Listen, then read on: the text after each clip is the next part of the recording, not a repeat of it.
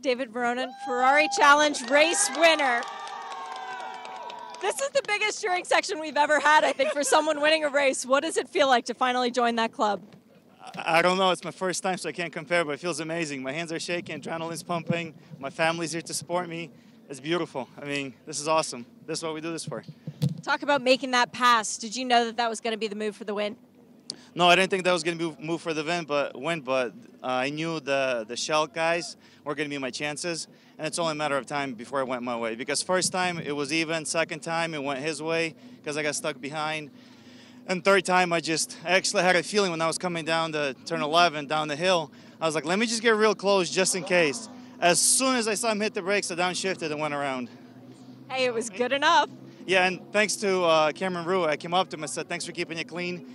It was a fair race. He is super fast. I had a hard time keeping up with him. So this is a race to win, really, for me. It was hard. Congratulations on today and good luck tomorrow. Thank you. I appreciate it.